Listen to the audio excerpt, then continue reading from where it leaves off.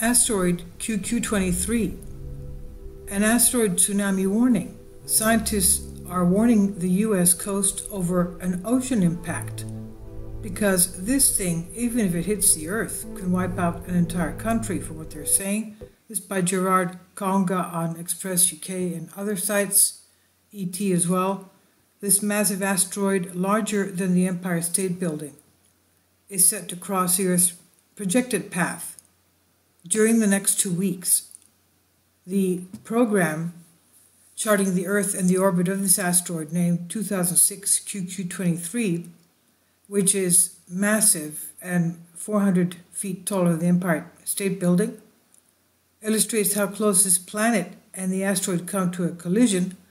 The estimates right now indicate that this meteorite is 1,870 feet in diameter, which makes it 400 feet larger than the height of the Empire State Building.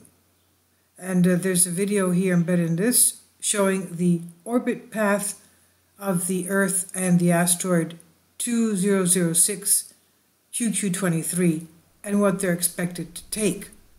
So you can see that they're running almost parallel to each other for 2 weeks. And there's a point where these two lines cross over, indicating that the asteroid has the potential to glide with the Earth.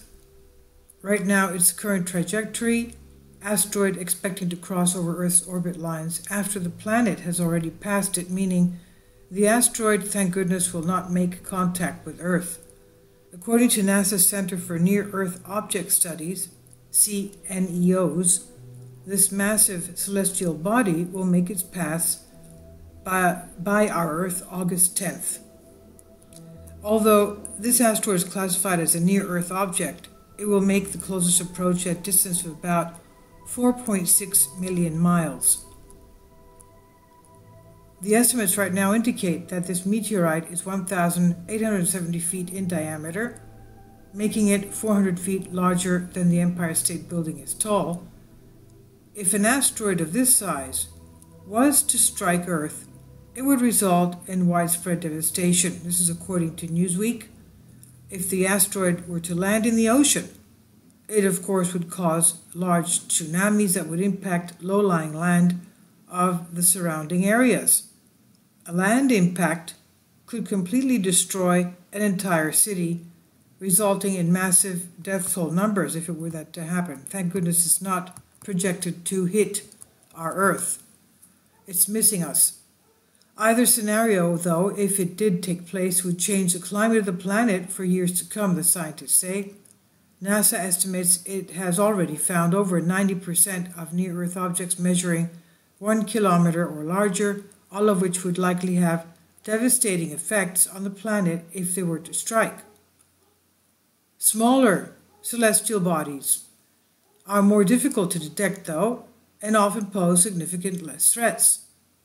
Now, there are some that we've seen lately that we did not see coming. For one is the Chelyabinsk meteor a few years ago that flew over Siberia. The other one was a few months ago that landed south of the Aleutian Islands in the Pacific Ocean. We didn't see any of those coming. And thank goodness they did not, the one especially in the Aleutian Islands didn't hit land. According to CNEO's manager Paul Chodas, there are very few asteroids identified by NASA that have a chance of hitting Earth, one of which is Bennu, which is actually some kind of a mini planet, and is the subject of frequent monitoring by NASA. He said asteroid Bennu, which is currently being visited by OSIRIS-REx spacecraft, currently has 1 in a few thousand chances of impacting a couple of centuries from now. But as we continue to track this asteroid, I expect that chance to drop to 0. Earth has always been the firing line for big and small asteroids. So has the Moon, so has Mars. We've had recently discovered a massive crater, an asteroid crater in the north area of Scotland. You should see a couple of videos before this one. They've even had recently discovered asteroid strikes in the Sahara and in Iraq. They went to visit them because they found them over Google Earth, and they found that these had created havoc, famine, climate changes in the areas of what was the lush and affluent and prosperous Egypt, and it was the cause of the demise of the pharaoh system of Egypt.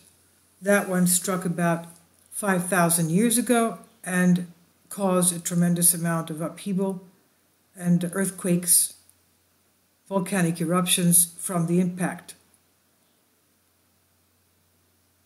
Now, asteroids have been hitting our Earth. We have craters everywhere showing this. After narrowly missing a supermassive asteroid named 2019 NJ2, this was back in July 19, and overcoming the anxiety of being hit by the still invasive asteroid 2006 QV89, NASA has detected the other one, the next one, hazardous asteroid 2006 QQ23, as we said. And this was first observed August 21st, 2006.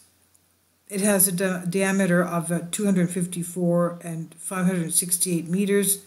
It's 400 feet taller than the Empire State Building, as we said. The orbital period of 263 days, categorized as hazardous, and is classified as an ATEN, which means it is a near-Earth asteroid crossing Earth's path at 2 points while it's orbiting the Sun. Wow, okay, that's what it means, an ATEN asteroid. According to NASA's Center for Near-Earth Object Studies, 2006 QQ23 expected to pass Earth August 10 at a distance of about 0.04922 AU, astronomical unit, which is rather short in astronomical terms, compared to a 10-kilogram long asteroid that killed the non-flying dinosaurs and other species on Earth about 66 million years ago. QQ23 is small, but considering it's larger in size than many tall skyscrapers in the world, it is no less hazardous. And because of the size of this asteroid, a direct hit could wipe out large cities or even an entire country during the initial impact, depending on which country it is. The good news is that asteroids have approached Earth much nearer and missed than in the past. On August 10, it will fly past our Earth, traveling at a speed of 4.67 kilometers per second. When an asteroid is found to have even a tiny chance of impacting our Earth, they monitor it and measurements are taken, observations made. These astrometric data refine the understanding of the asteroid's path to improve our understanding of risks that it poses. Now, we remember that what happened in the past April, when they had an asteroid strike drill, a tabletop drill, that was supposedly an asteroid to be striking the area of Delaware. They supposedly tried to do something to move the asteroid, and in the drill, a piece was cut off by nuking it, and that piece came and struck New York City. So the drill was actually a failure. This was a drill that included various space agencies from the world. It was directed by NASA, and it had officials and scientists and astronomers. And it was a tabletop exercise, and this happens every 2 years. The next one will be, I think, in Switzerland and Europe. And we'll see if that one will be a success, because up to now, all their drills have been failures. And we have to keep in mind, this is not even the real thing. NASA does have asteroid programs. It has the Didymos that we'll be going into soon. It is a twin asteroid system, a big one and a small one, and they intend to send a spacecraft to take the small one and push it out of its orbit in a significant way so that they can see if they will be successful in nudging any type of an asteroid that could impact Earth. That's assuming that they will see it in time. So they will be going into a hands-on type of an experiment to see what they can do to protect our planet. Because it's just a matter of time for what scientists say, until we have such a strike coming at us again, which will be, of course, a complete catastrophe. I leave links below for you for this. Thank you.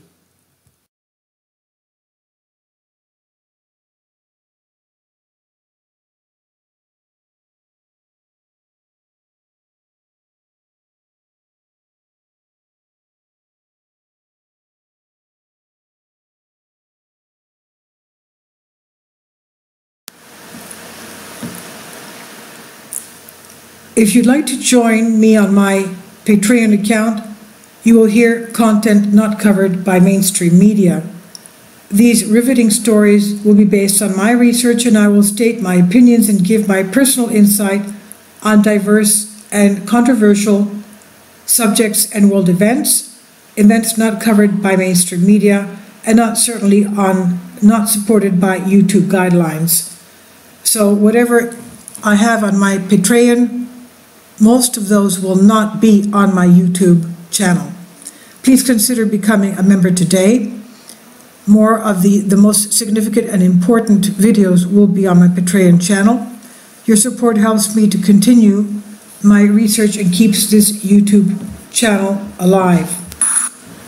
And we depend on your support, your generous charity, because we help economically challenged families here in Athens, Greece, in Kapota, and we also help the young generation with university tuition and the community around our church. Thank you.